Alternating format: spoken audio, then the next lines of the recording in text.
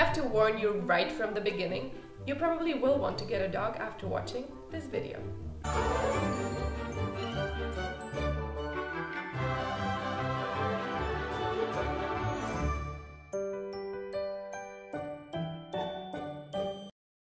Owning a dog comes with a number of benefits for your health. Studies show that pet owners have fewer cardiovascular problems, lower blood pressure, and reduced cholesterol levels.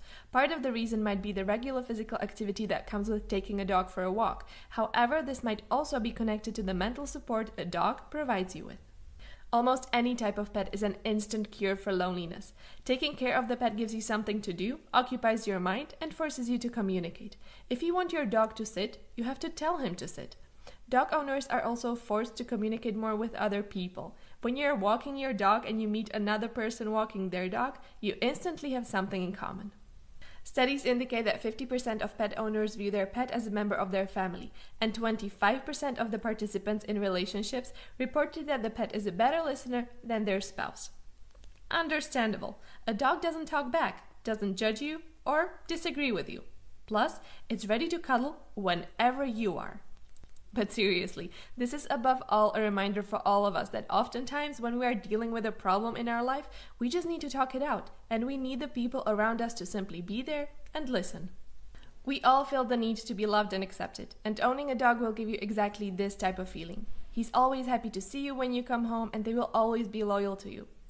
Dogs provide you with a sense of certainty and security that we so desire in this uncertain world.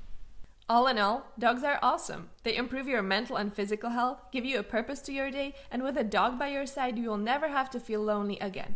But before you go and adopt a dozen dogs from the local animal shelter, check in with yourself as to why you want to get a pet in the first place, and make sure you're ready to take care of the little guy first. If owning and taking care of a dog makes you happy, then by all means, go do it. Just don't forget that while your four-legged darling requires your love and attention, so do the people around you.